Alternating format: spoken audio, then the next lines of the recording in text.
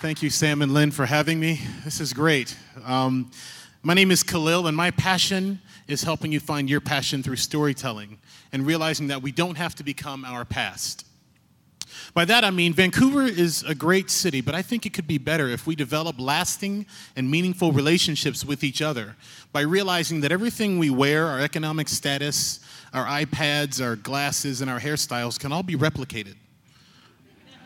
Right? I mean, the only you have is you. That's the only thing nobody else has, and in some cases, that's a good thing. But my passion in my day-to-day work is working with, whether they're nonprofits or corporates or performing artists on stage, to help them find their stories. And I always begin with my own. You heard a little bit of it in the introduction. But I'd like to tell you a bit about it and then work backwards from there to let you know how it's affected me and a few important lessons I've learned along the way. For most of my life, my name was Nigger. My father was incredibly abusive, and I found my childhood to be nearly unbearable. I think there's very few people in this room who have stared evil in the eye as many times as I have. He didn't drink, he didn't do drugs, he was just pure evil. And my escape plan was to join the United States Air Force and be an architect. So, you see, you couldn't make this stuff up, right? It has to be true. So, I joined the Air Force, I signed on the dotted line, the recruiter lied to me, I'm a mailman stationed in Las Vegas. Because we need bases in Vegas to protect the hookers and the gamblers. I don't know why there's a base in Vegas. Anyway, there's an Air Force base in Las Vegas called Nellis. And I was stationed there, and I didn't want to be a mailman, so the only thing I knew that I could do better than draw was perform. I had done stand-up comedy. Stand-up comedy for me became a way to keep everyone at arm's length, to not have to deal with my past. My past was something that belonged back there, something that was painful, something I was ashamed of. And for years, for the next decade, I would continue to just shove my past backwards and not allow anyone to ask any questions about it by keeping them laughing.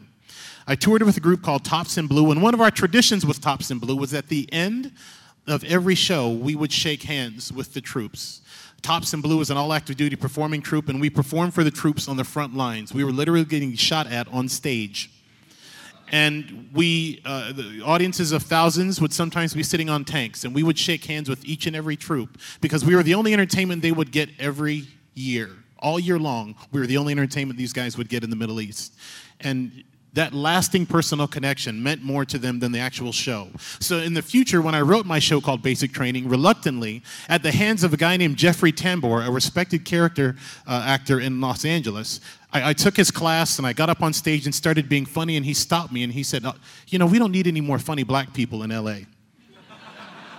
You can throw a rock and hit a funny black man in LA. So if you're going to get on stage and tell a story, let the audience know what your past is. Tell us why you joined the Air Force. And I said, oh yeah, that's a funny story. I said, okay, let me see, how did it go? Okay. The night before I left for basic training, my mom told me that the guy who had abused me my whole life wasn't my real dad. She said I probably just forgot. Yeah, there you go. That was exactly the reaction. He said, now we're listening. Now we care. Because you're being honest with us. And the relationship you develop with the audience by being honest is something that you can't get from laughter. And as I reluctantly followed this road, I ended up taking the show to the Edinburgh Fringe and selling out twice. The average audience in Edinburgh Fringe is 5 people. It's the producer of Bones, Barry Josephson, just optioned my life story for television on March 3rd of this year. And as I stand there at the exit of the theater and I shake people's hands, I realize that the things that they're telling me are inspiring me. They're telling me that I'm brave. They're like, Kahlil, thank you for being so brave to tell your story. And that bothers me because I'm not brave. I'm scared as hell, just like everybody else, to let people know where I'm really from and what I'm really about. And so as these people would, you know, a big burly Scottish guy would come up to me, and I'll never forget, he looked me dead in the eyes, big red beard, and his eyes were welling up with tears, and he said, I beat my wife. But because you had the courage to tell your story, I will stop. And that told me that sharing my past meant something. It meant more than I could possibly imagine. And so I decided to not only just perform, but to inspire other people to tell to use their pasts to reach each other. Now, some of you might think, well, I'm not going to write a one-man show. Like, I damn near don't want to take a class. My life is way too messed up and nobody cares. But with social media, we all have a one-man show. What are we showing people on Facebook? The person that we want them to see, or who we really are? This is forever.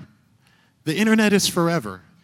But our lasting relationships and the way we talk to each other and the way we treat each other, that's what really matters. What happens under all of this? What happens in your heart and behind your eyes is what's going to make a lasting impression, and you never know who you might help. And I just want to leave you with one more thought, because there's skeptics. There's always skeptics who say, nobody really wants to hear about anyone's past. That's why it's in the past. It's over. One of the most inspirational projects I've had an opportunity to work on with a fellow writer named T.J. Daw and a colleague named Justin Sudds is adapting postsecret.com for the stage.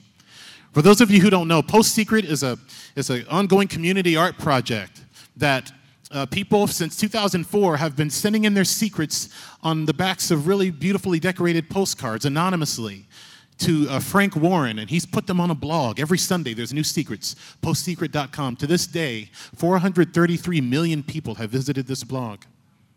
He gets 200 secrets a day. Why are people sending their secrets in? Because we want people to know our past. We want people to know our secrets. Now, anonymous is obviously different than telling someone you know, but we have so much more to offer than the world tells us. And I think Vancouver is a great place to start. The word secret in Hebrew means come closer. Good night.